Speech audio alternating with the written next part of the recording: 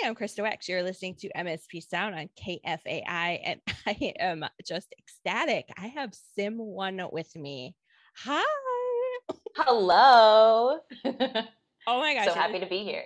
I you took the words right out of my mouth. I'm so happy to see you. Happy to talk with you. It's it's been a while.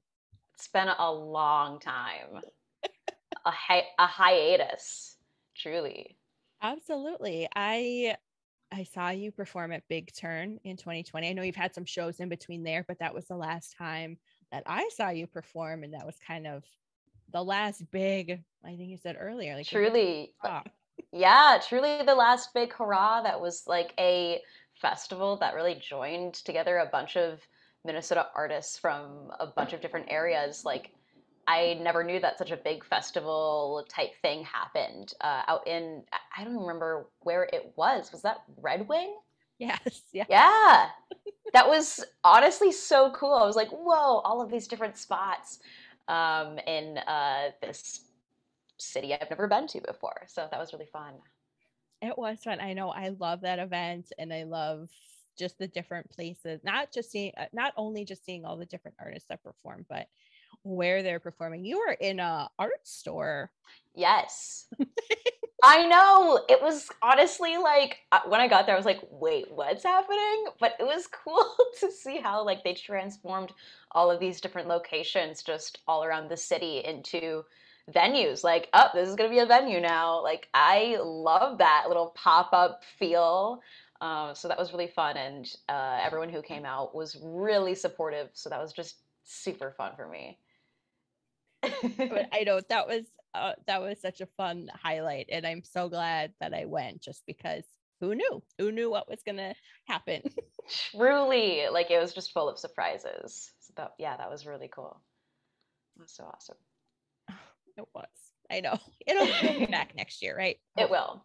fingers crossed. Yes, yes, yes.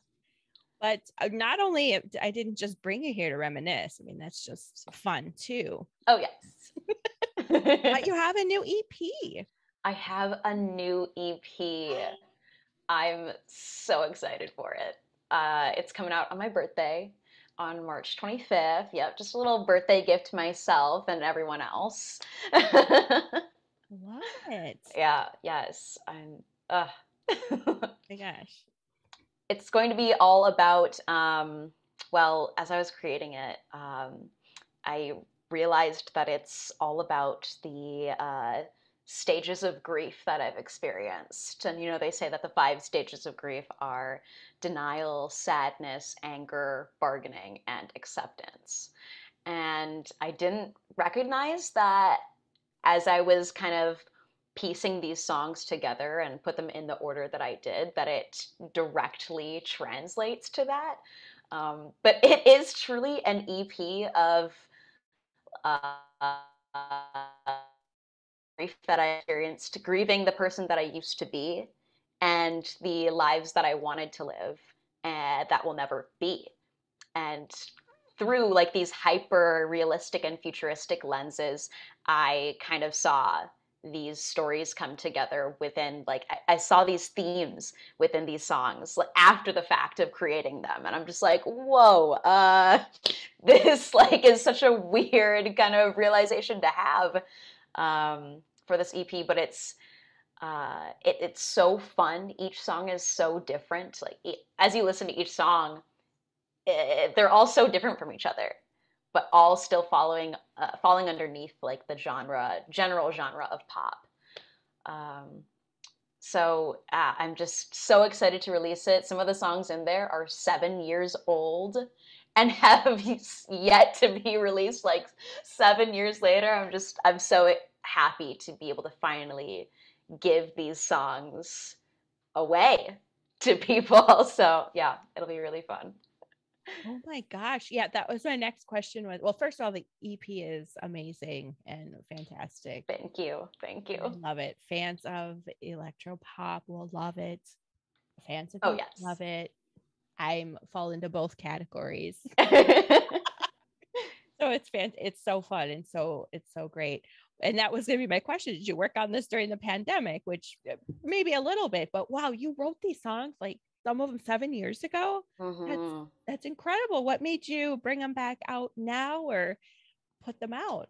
Yeah, well, the one that is 7 years old is the last song on the EP, Lonely Nights. And I just felt like it was always put on the back burner, as well as never fully realized in the way that I wanted it to be. I had a lot of growing to do in the way that I was recording as an artist.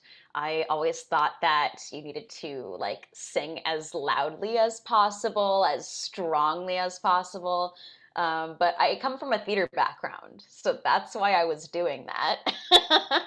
um, and instead, I should have been really playing with softness and whispers and control instead of just shouting into the mic. But I was never trained as a like recording artist, and so I'm so thankful to the people that I started working with Ro of Static Panic, uh, who she just totally showed me how to like record in the way that you should record. I'm just like, whoa, this sounds so much better.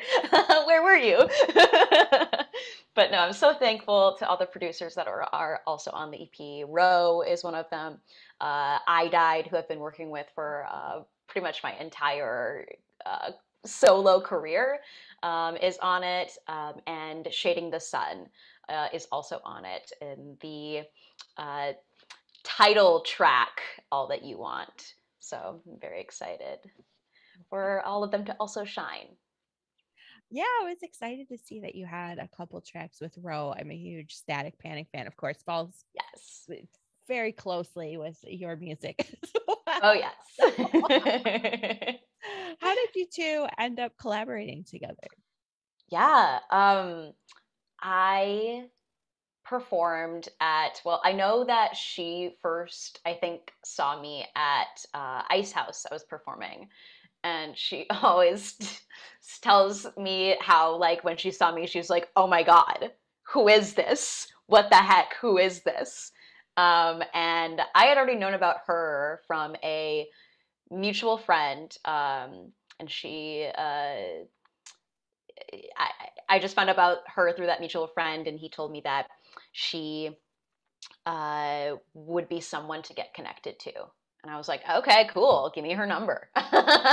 And so when I just call her up and I'm like, hey, would you ever think about like maybe like doing a show with me? I'm like trying to do an event series. And she's just like, uh, yes.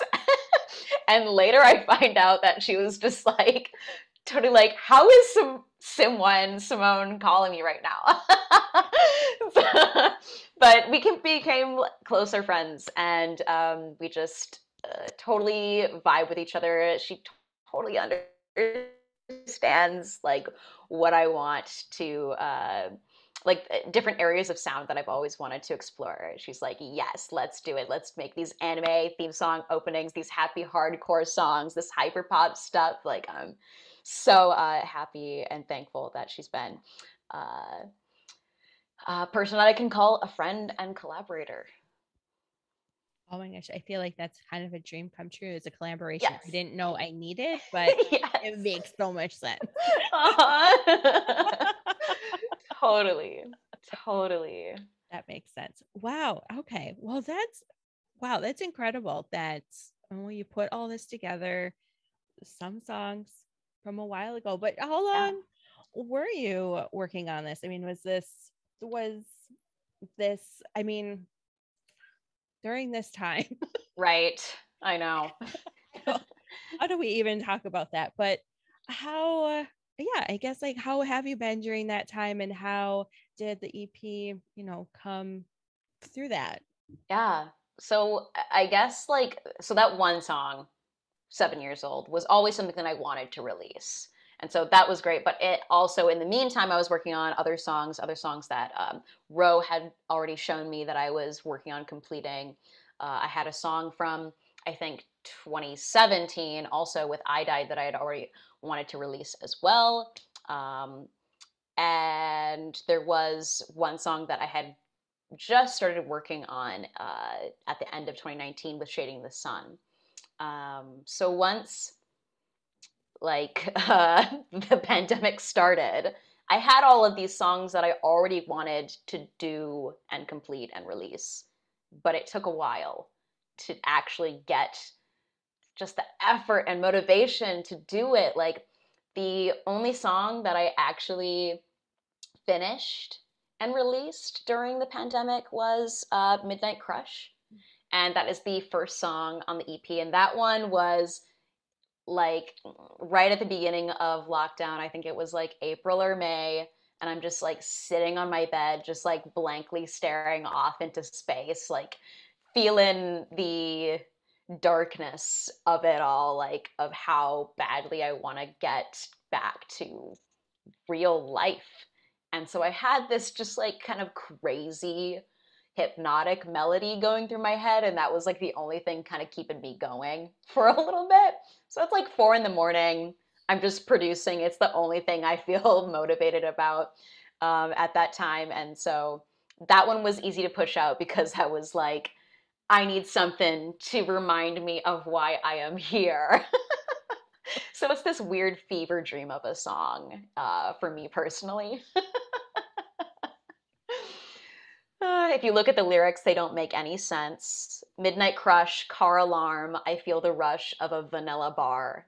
Like, it is literally you're in a dream. I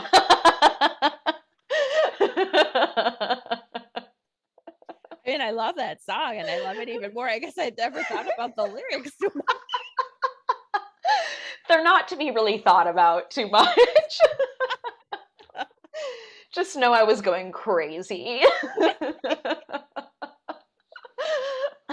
Which most of us were, yes. So understand. Wow, and that's such a fun song. I'm so glad.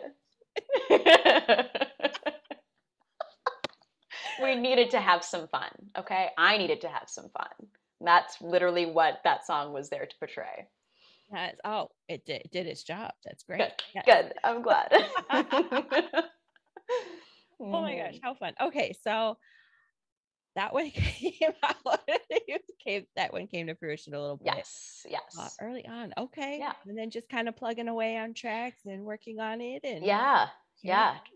Truly, here we are. Like, I lined them up in a way that I felt made sense. Like Midnight Crush was kind of that crazy feel to it, at least for my own personal ties to it. And so I had that one be first, since it was the quickest one also to come forward. And then up next on the track list was This Week in the News, and that one is with I Died, and it's more of an emotional 80s pop heartbreak song, which I really love.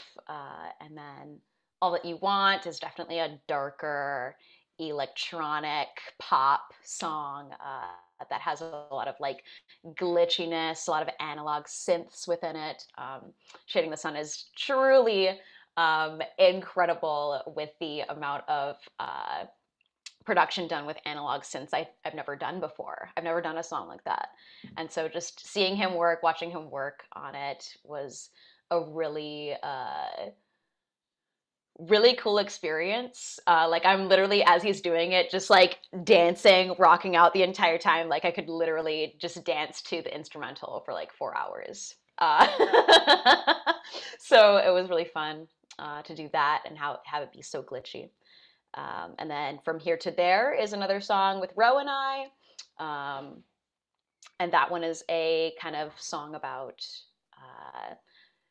not heartbreak necessarily, but yearning for someone that will never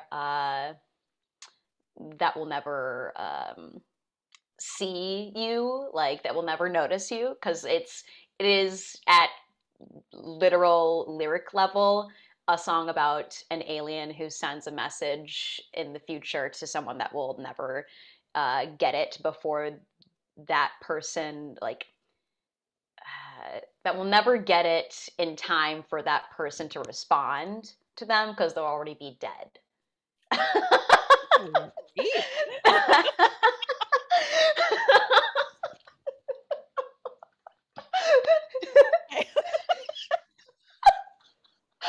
I know. in it. We're I in know. SYM1. We're in it. We're in these futuristic lenses, okay? Yes, I love it. Yes.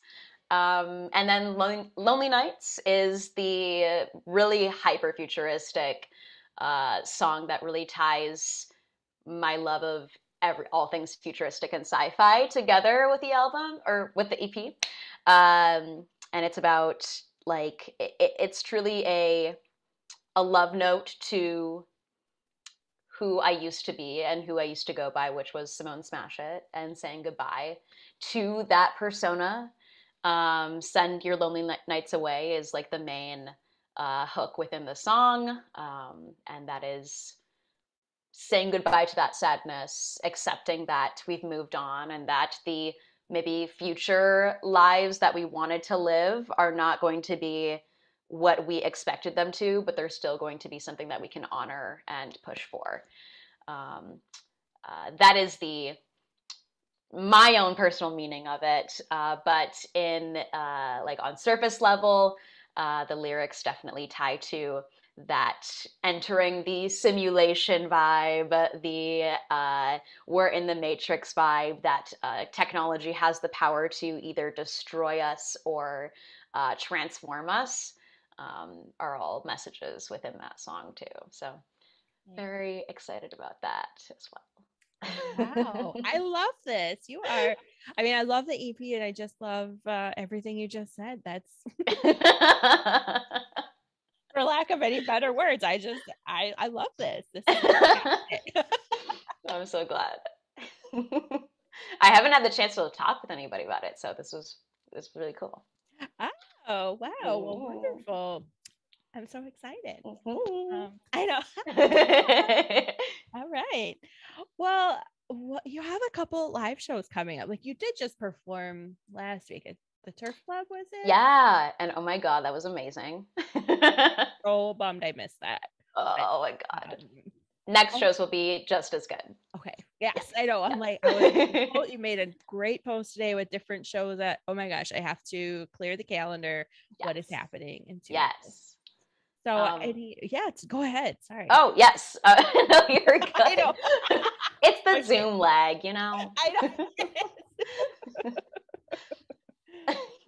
But I have, yeah, a couple shows coming up in April. So one of them is going to be on the 16th, and that one is called Neon Nightmares.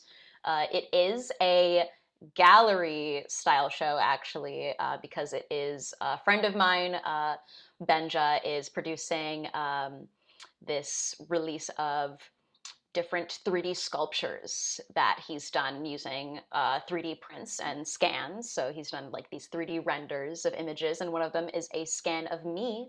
So there is a neon bust that will be there that will be presented in normal lighting, and then halfway through the show be presented in black lighting. So it's going to be all cool and futuristic and neon. It'll be Oh so my fun. And so I'll be performing there. Yeah. I oh my gosh, I have to go. Yes, that sounds amazing. That sounds so great. Yes, Yeah. yes. It'll be at the Jackson Flats. So that'll be really fun. April 16th. And then on April 21st, I will be supporting Lady Midnight, who I'm super freaking excited for. She's just released her album. So I'm really happy to support her in this way. It's been a long time coming, but we've always wanted to do a show together. So I'm glad it's finally happening. Oh my gosh, SYM1, you are gonna get so tired of seeing my face. Ah! I that sounds like an amazing I show. will not. I will not get tired of seeing your face. Okay. I'm dying over that one too. I love Lady Midnight as well. Yes. And the two of you together, Mm-hmm. I'm dying. Okay. Mm-hmm. So that one's going to be at the Ice House on the 21st. Oh, Mm-hmm. that's amazing. Okay. Yes. All right. Oh my gosh. Okay. Mm-hmm. Were there any others? I feel like did you have a few more or no? There is going to be, yeah, there are a couple more. So I know one I'm trying to nail down, but is currently just on the books. We have a triple EP release show coming up. Hopefully that gets solidified soon, but it's tentatively on May 26th at the 7th Entry. It's going to be, I'm headlining, and supporting me will be Diva J and Scraps, both of which are within the pop realm, but Diva J is more of a hip hop leaning artist, and Scraps is more of a definitely a pop artist. Um, so yeah, it's gonna be really fun. Oh my gosh. You know, it's better than one album release show. It's a triple release show. Truly. I'm like, has that been done before? I'm gonna say this is the first time. Absolutely. I'm leaning into that too. Yes, this is the Yes. first time. That is incredible. Yes. I'm so excited. So yeah, that'll be really Wow. freaking fun. Hmm. Hey, Yeah. any, I don't know, like any, what is my, any like sneak peek or any, not a sneak peek, but anything you want to share with us, like that could happen at a show or like what you're planning? Is this like, I mean, your shows are fun anyways. A SYM1 show Yes. is a blast, no matter what. Or any Right. extra elements or anything you want to share, you're just come to the show and check it out. I definitely have some little surprises here. One of them being that I have just completed recording the music video for Lonely Nights. So I am so excited to present that during the EP release show on the 26th, tentatively, if that is the correct date we will be going with. Fingers crossed. But yeah, it is a total hyper futuristic, very much Blade Runner energy. Just it is.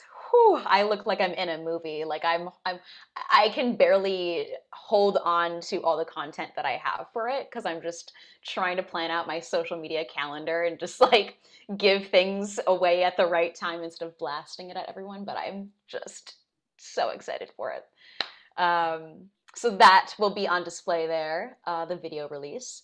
We'll also have all of the artists that have been with me on the EP. There's going to be I Died, Row, Shading the Sun will be there, Bree will be there, or Scraps will be there, Diva J will be there, and possibly some other artists that I commonly collaborate with, either as backup dancers or backup singers. So very excited for that. Um, yeah, that's all I can share for now for what surprises will be in store for live events. I also have some exciting news for the record label that I co-own. Placebo Records, has a virtual venue, a digital venue that we call Fantasy, and it's spelled with a PH and two I's at the end instead of a Y, of course. It has to be weird. And I love it. Yeah.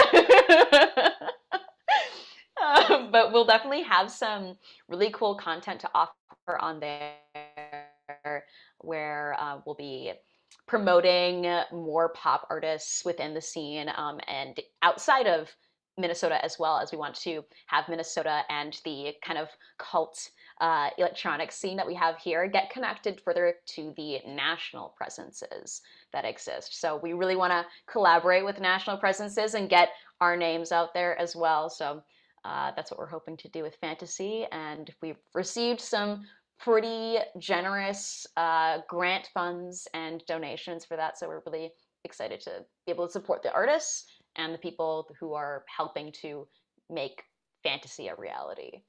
So, yeah.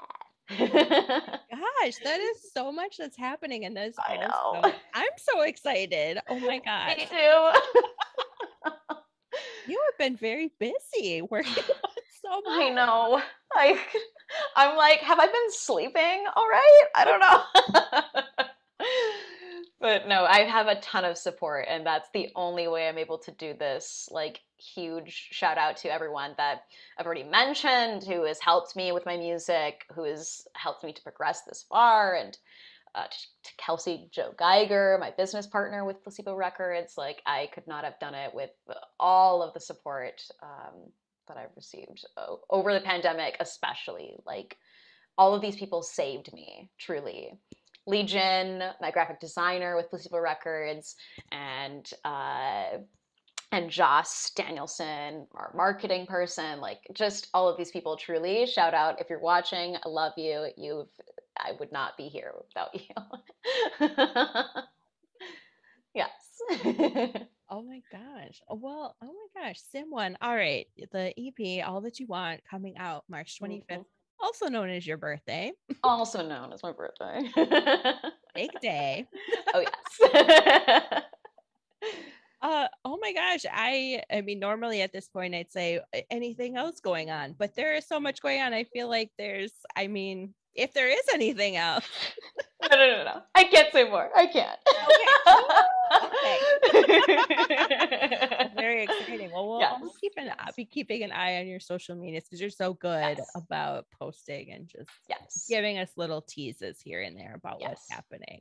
Absolutely. That's the best way to keep in touch. Definitely. So check out SYM1's social media. Facebook, you're on Instagram, Twitter, Twitter. TikTok. Okay. Yes. I'll have to keep digging. Okay. Digging is, and I need to find you on the others. Yes. Oh, yes. I mean, I just post it to anywhere. So just wherever you feel you like to hang out most. Okay. It's there. Well, wonderful. Congrats on the new EP. Thank you. Happy early birthday. Thank you. And oh my gosh, it was so nice to see you again. Yes. And it was way too long. And I will see you at one of your upcoming shows. I'm so excited. Yes. I'll get you on that guest list. Oh, I didn't mean to squeal there. Really haven't been socializing too much during the pandemic either, where I'm like, oh. We're allowed to just be excited now, you know? It's been too long. It has. And it feels good to be excited about something. Yes. Well. That's a bit... Exactly. Yes. Yes. Well, thank you so much for coming on. It was such a blast catching up with you and everything that you were up to. This is amazing. Thank you for having me. Seriously, such a pleasure to see you again and to just share a moment together. I truly feel like I'm in front of you. I could give you a hug right now. I'm just like, yes, I missed you. I feel the same way. Maybe we can see each other in person. Give a little hug then. Yes, please. Right. Well, thank you so much, and we'll see you soon. See you soon.